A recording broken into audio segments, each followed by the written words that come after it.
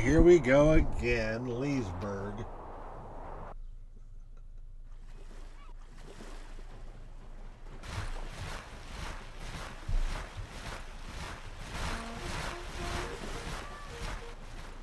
Wait, what?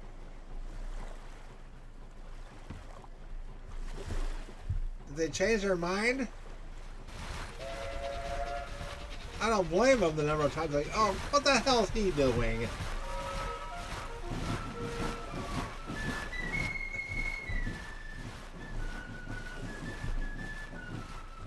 What's going on? It looks like they're going for Winchester now.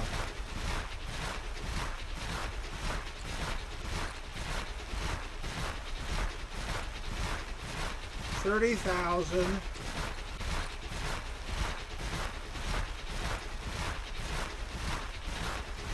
Oh hell.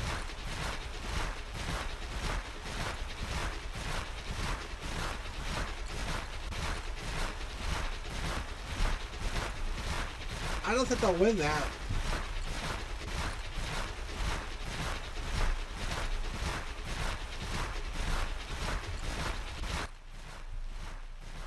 But I can't do nothing yet.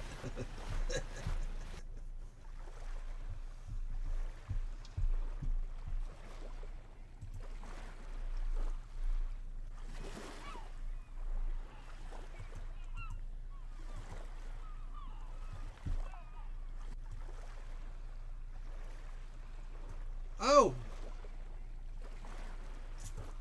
He is there now.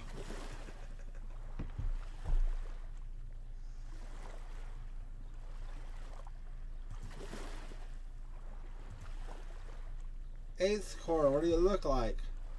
Yeah, he's not ready.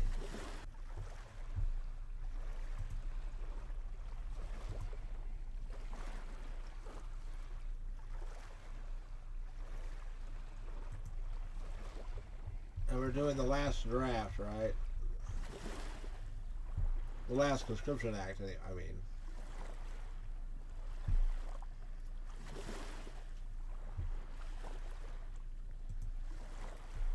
Alright, well, we gotta see what happens.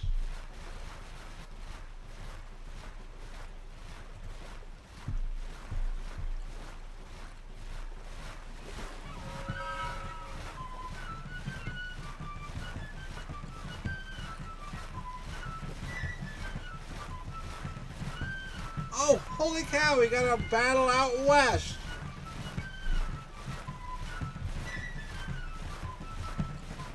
Yeah, I want to build a fort, but I gotta take back the place where they're at, so I'm attacking them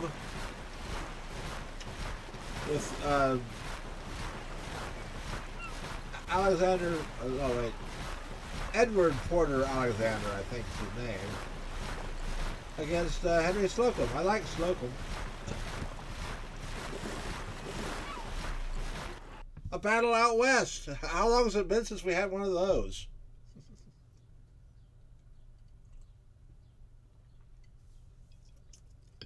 It's not a big battle. I did give Alexander some artillery as a just in case. Now I'll give him 2 more batteries. Yeah, 2 more batteries. That's a battalion.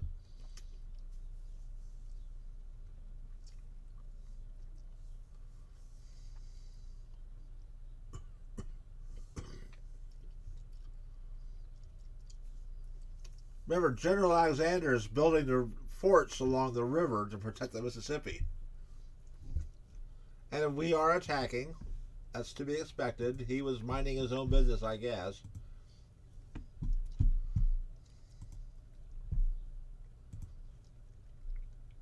Doesn't even have a division commander.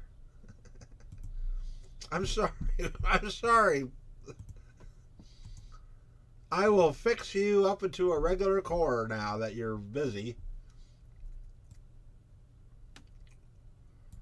And we'll start the fight when we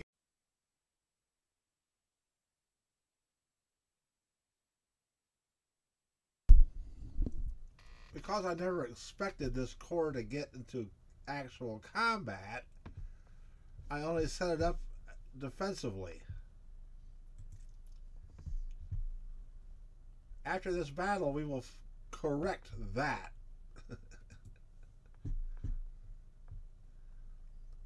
I will make the Engineer Corps an actual corps, although I will not renumber it. I'll still call it the Engineer Corps, so I know who the hell it is.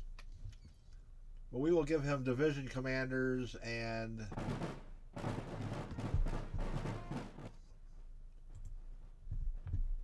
some more artillery. His mission is very important. He has to build the forts on the Mississippi. In 1863 and 64, those forts might be decisive.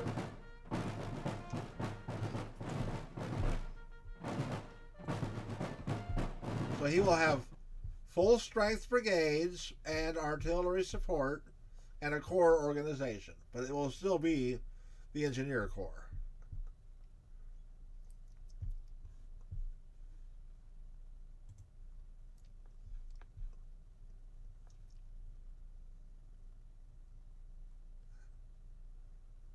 Wait, something was weird. Oh, okay, never mind.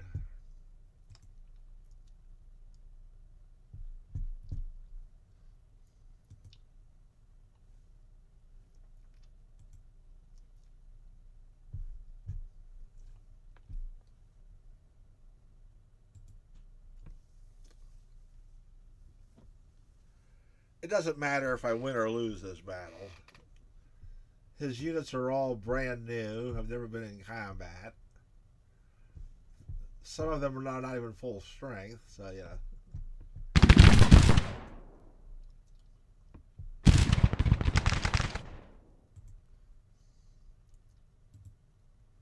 We have a very slight numerical advantage.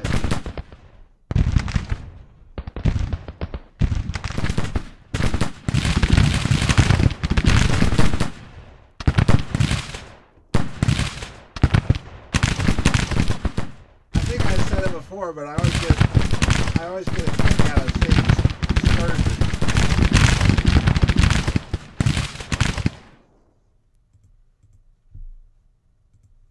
Who commanded the 7th U.S. Cavalry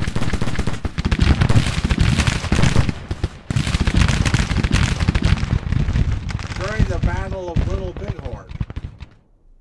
Bring me the spyglass. It was not George Armstrong Custer.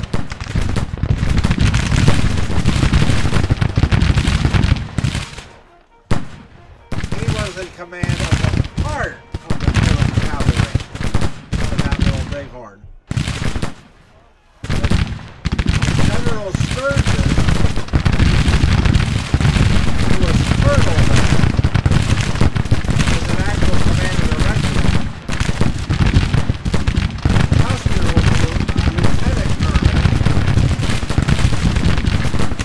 Second in command of the 7th Cavalry.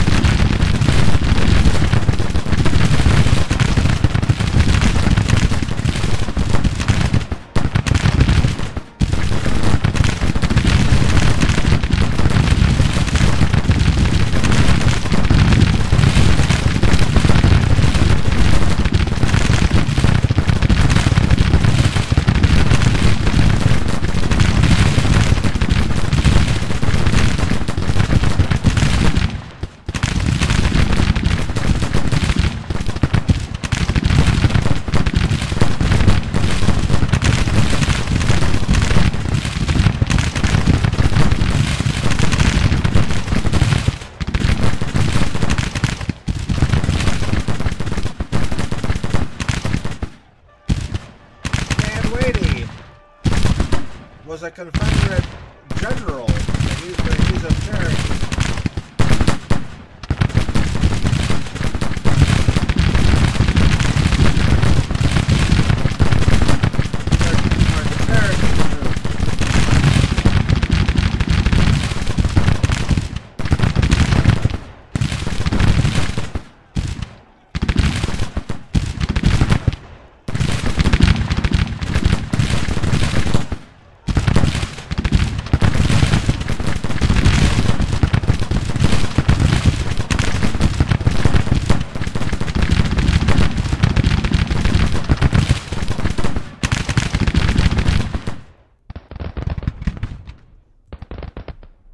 Anytime you want to get up there.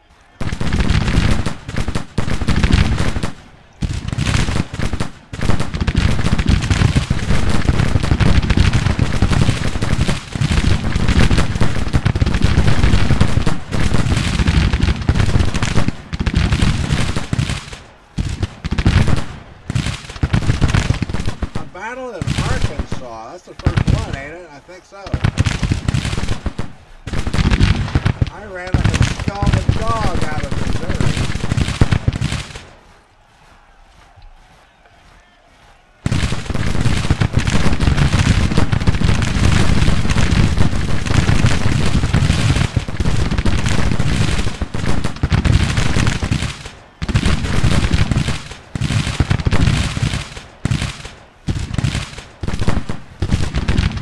Well, you're not hurt now.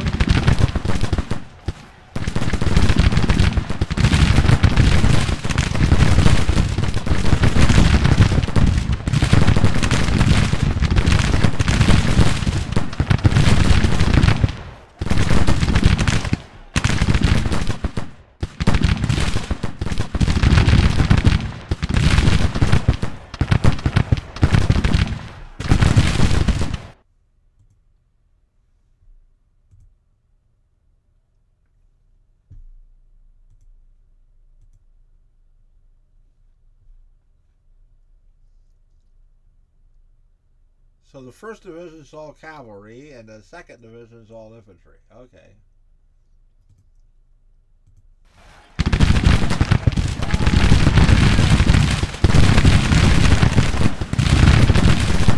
I get a quarter of the division of cavalry.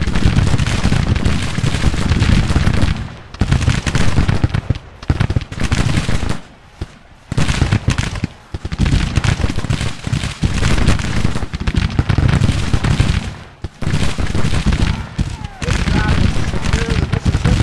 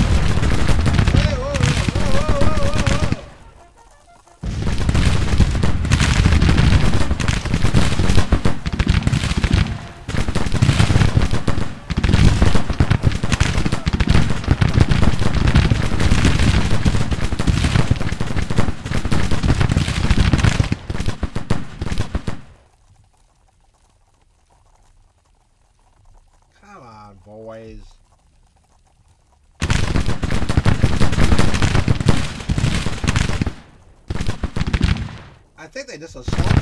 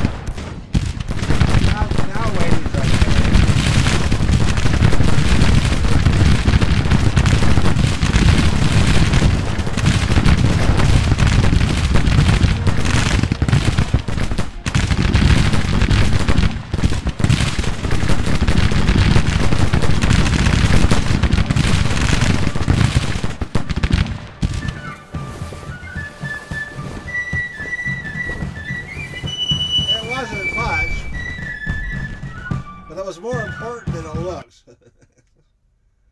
That's a battle along the Mississippi.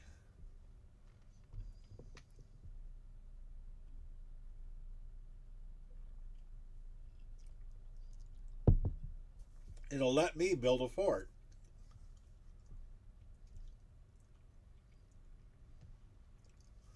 And the next time they come down, it won't be this hodgepodge of engineer troops. It'll be a corps.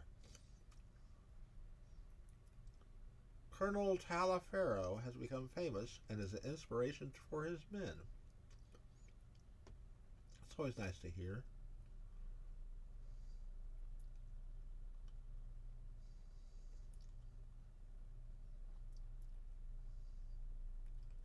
A few more brigades and two more, well, a division more of artillery anyway. I don't even think he has a division. We'll make it 2 divisions, which will be like 3 more battalions.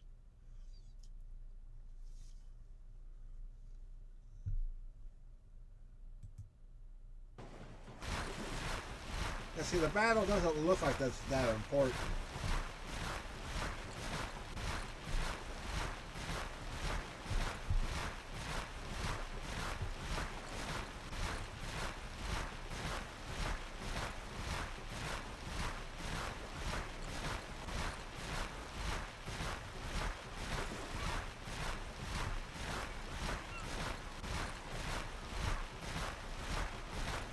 My favorite all-time quarterback is New Orleans Saints quarterback Archie Manning. So I have a soft spot for anything named Manning. And of course I like his boys.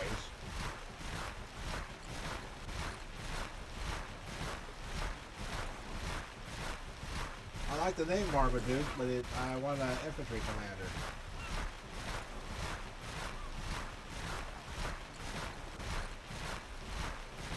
And leadership and admin. I like that. I've heard of him.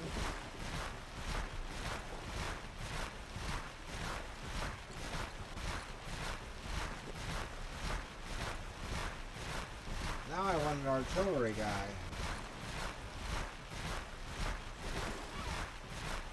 He looks good. He looks real good.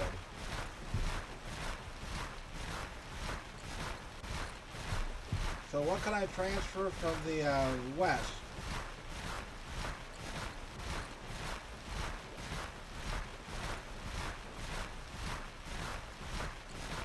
Nothing, huh?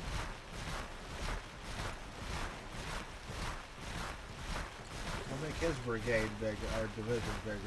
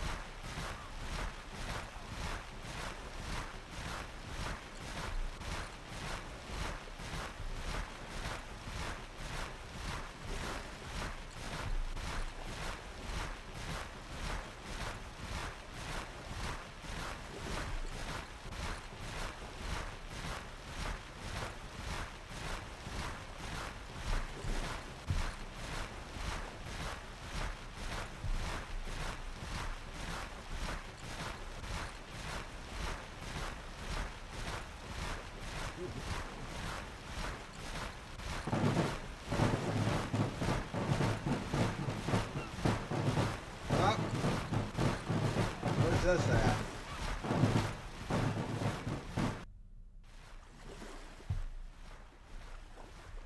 Fredericksburg? No.